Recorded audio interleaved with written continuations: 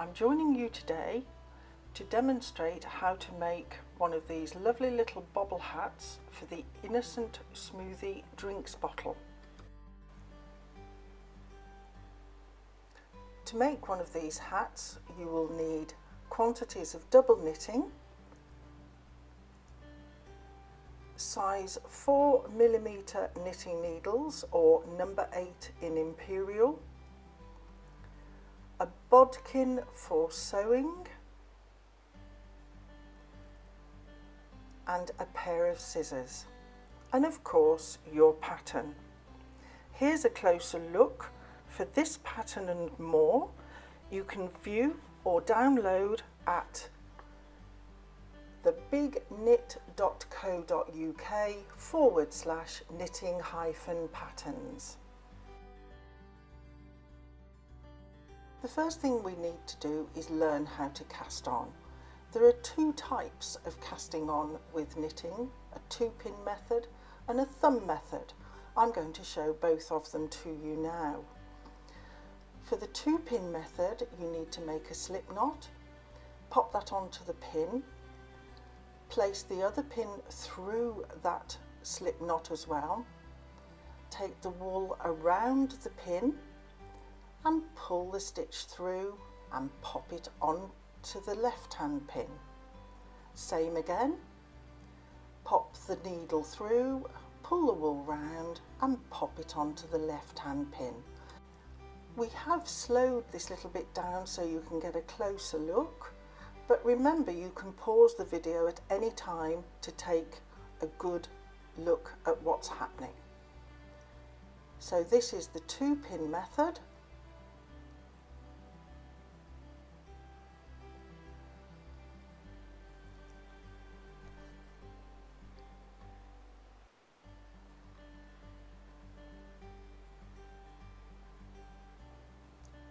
There you go. The second method of casting on would be the thumb method. For this you need to have a length of wool that you're going to use to create those stitches. Wrap the wool around your thumb as shown, pop the needle under the wool, and this is to create your first slip knot. Put the wool around the needle and slip that off your thumb, pulling it taut to create your slip knot. You then use your thumb again to create your stitches. Wrap the wool round, push the pin under, wool round the needle and slip off, and as you can see that creates your stitches. If you want an idea of how long a piece of wool you require for the stitches you need, normally you would wind the wool around your needle for the amount of stitches you want, and that gives a fair idea of the length of wool required before you start. We're going to continue with this now until we've got the necessary 31 stitches on the pin before we start knitting. That's the last of the slow motion. We're just going to fast forward now to the 31 stitches required. You need to count them as you go.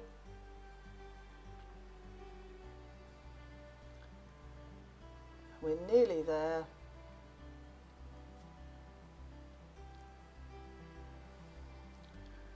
We'll just have another double check of how many stitches we've got before we complete.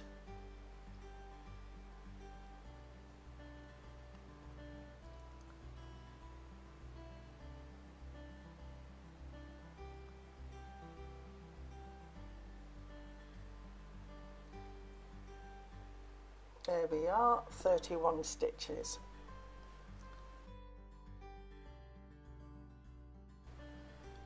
And we're now ready to start our 2 rows of knit. Right, we'll begin knitting.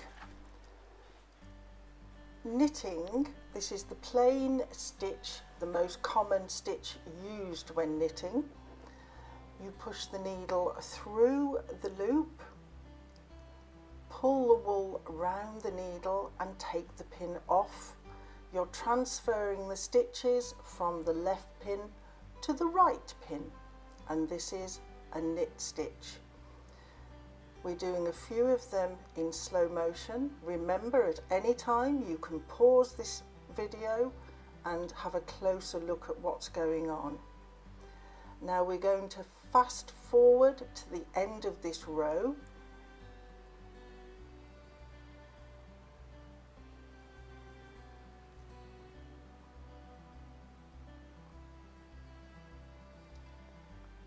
There we go, that's the end of the first row. And we'll turn around and we've got a second row of knit to do. So again, you push the needle through the loop, pull the wool around the pin and transfer the stitches from the left needle to the right. And we'll just fast forward that second row as well.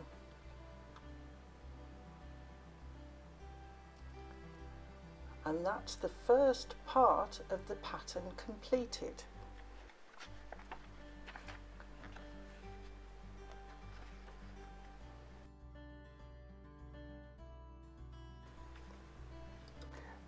The second part of the pattern is going into stocking stitch. This is one row of knit and then one row of purl. We've already gone into the knit stitches, so we're going to fast forward that first row of knit.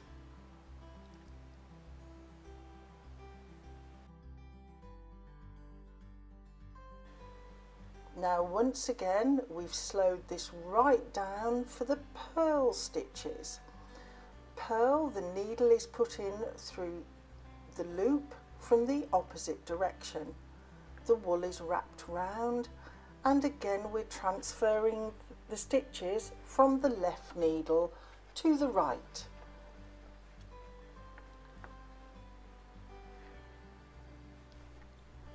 Again, if you need to pause the video at any time to study this more closely, please feel free to do so.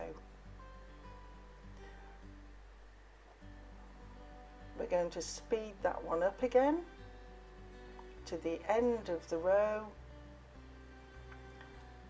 and that completes the 2 stitches required to produce stocking stitch. The pattern requires you to do 12 rows of stocking stitch, which will be 6 of knit and 6 of purl. To save time, we're now going to jump forward and show you what 6 rows of stocking stitch looks like, and then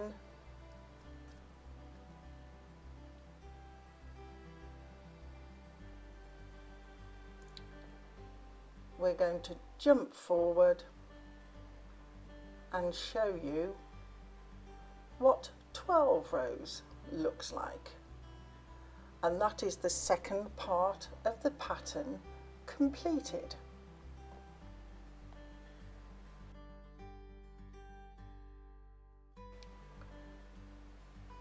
We now have to begin shaping the top of the hat, and that is done by knitting 2 stitches together at one time.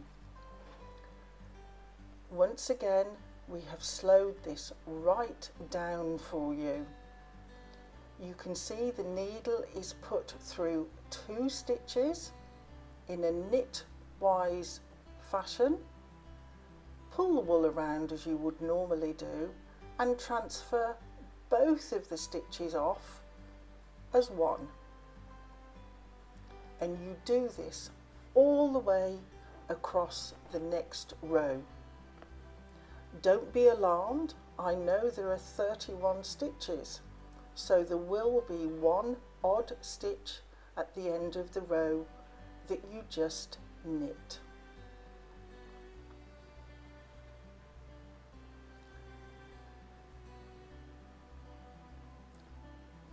Be patient, we will fast forward to the end of this row.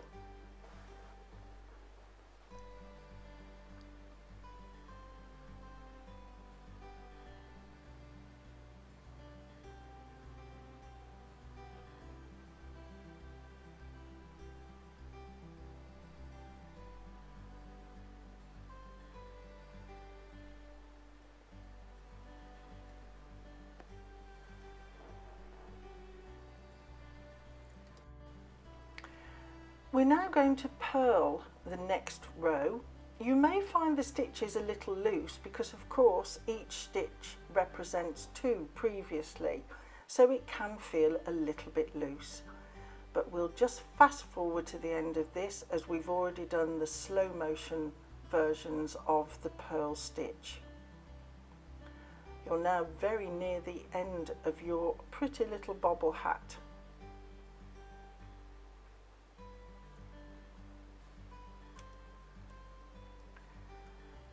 And once again, the next row, we're going to knit two together.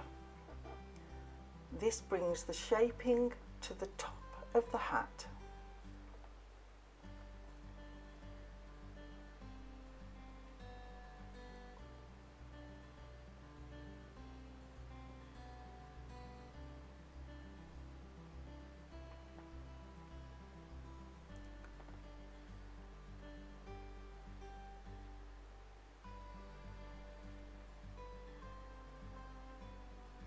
That's your knitting completed.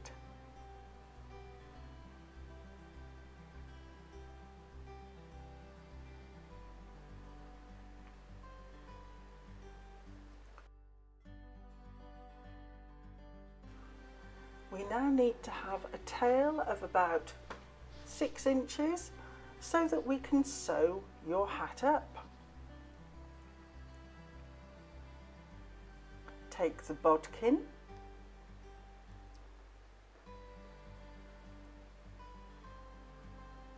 thread the wool, and to draw the top of the hat to a nice finish, we're going to thread the wool through the stitches.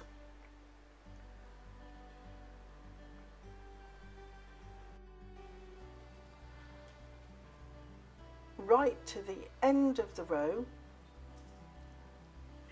and then very carefully slide the stitches off the knitting needle. Just to make doubly sure that we don't lose any of those stitches, I then like to thread the wool through those stitches again.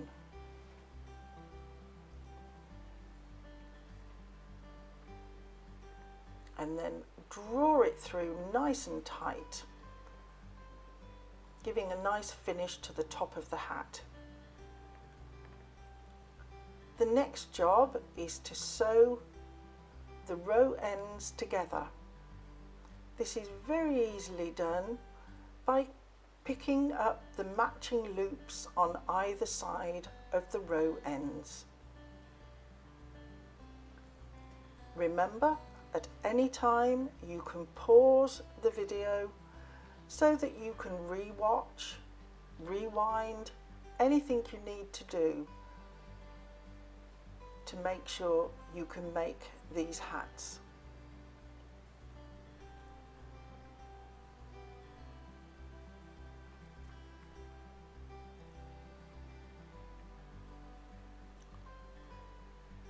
Just make sure that the row ends match.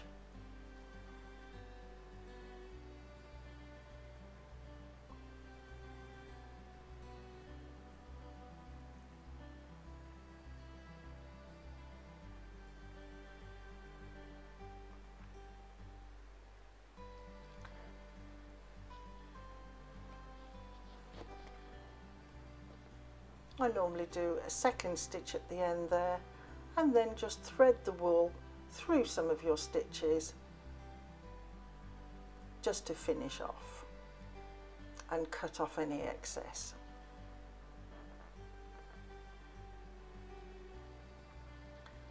And there you go, you've got your hat completed.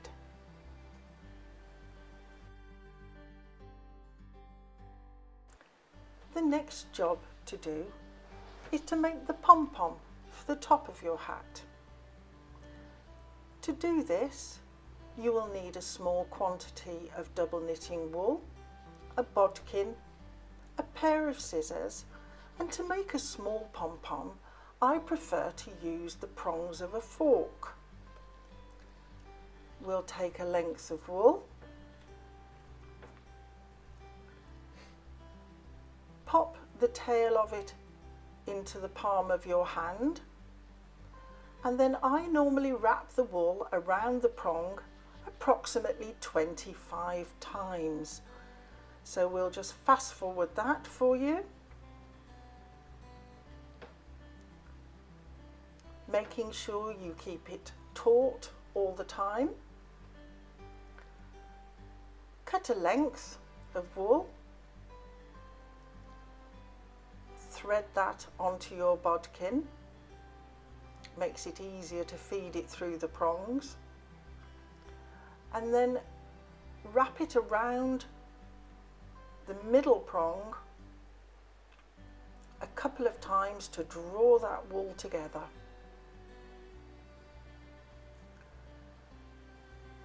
If you haven't got a friend available to give you a hand, you can put the fork between your knees to enable you to tie the ends off.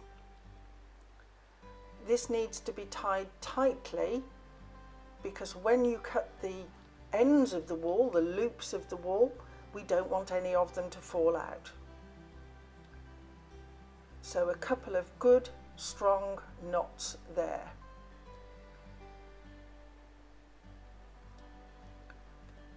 Then carefully slide that off the fork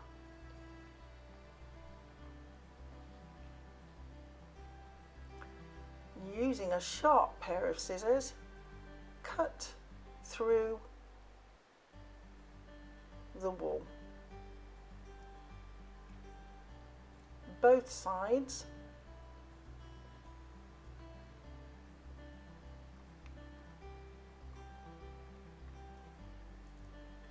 With a little bit of teasing, create your pom-pom.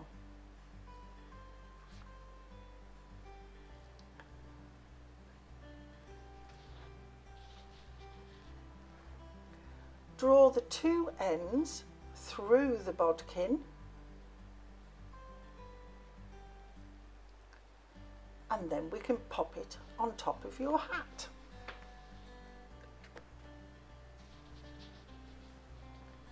So where we made that gather right at the top of the hat, push the point of the bodkin through there and pull the pom-pom in tightly. We don't want it flopping about.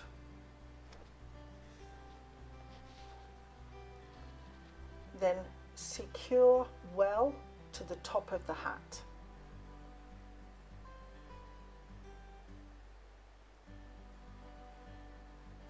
And your innocent drink bobble hat is almost complete.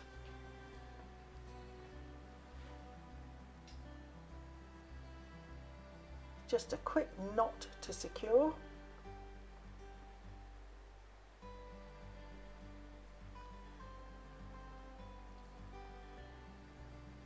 Trim off the ends.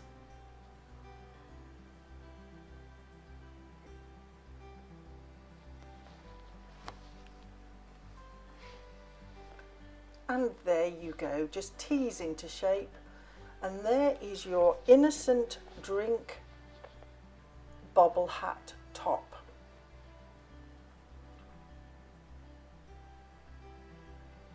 If you didn't want to make a pom-pom, you could always use the craft pom-poms and use a glue gun to pop them on.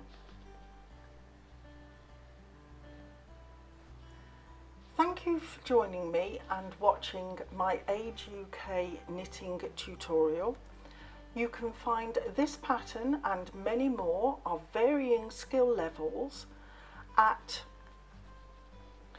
thebignit.co.uk/knitting-patterns.